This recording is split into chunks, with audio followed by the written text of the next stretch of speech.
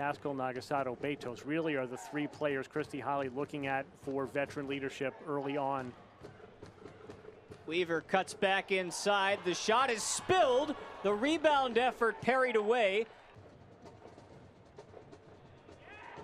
Weaver getting in there, dropping it off for Charley. All by herself. Simone Charley. And Betos says no. Again, Salem, similar spot. Down goes Rodriguez. And Portland get the penalty. Raquel Rodriguez scores. And Portland take the lead half an hour in. Well, a good PK taken is not going to be saved when the goalkeeper goes left and the ball goes the other direction. That's an easy finish for Raquel Rodriguez. How about like this? Ebony Salmon moving it forward. This is a great start for Louisville. The cut back in for Nagasato, and that's one she wants to have back. Shoved forward by Rodriguez into the path of Weaver. Morgan Weaver couldn't catch up to it. Klingenberg will take this short.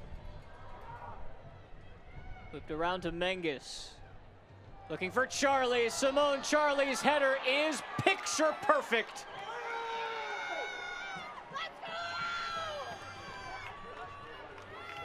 Portland Thorns come in to Louisville and grab 2 goals. This one, the best of the bunch. Absolutely, that is a classic header by Simone Charley, with Betos coming to the near post and Charley able to redirect it to the far post. At that point, Betos had no chance. Klingenberg.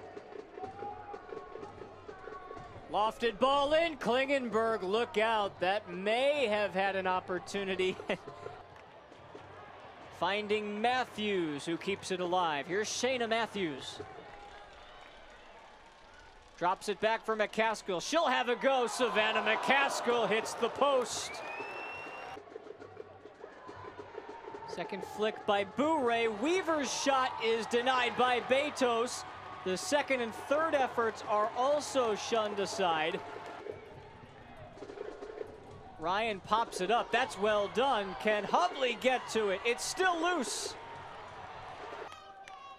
Orlando is the big one, Sunday, July 18th, and depending on how tomorrow night's game goes, that could be a first versus second place matchup. Portland looking for more. Moultrie charges this down and finds Smith. Sophia Smith will take it on herself. Betos waiting for it, something that they look at in the future. For now, the present, it's Portland with a 2-0 victory over Racing Louisville. They come in to Lynn Family Stadium and they grab all 3 points.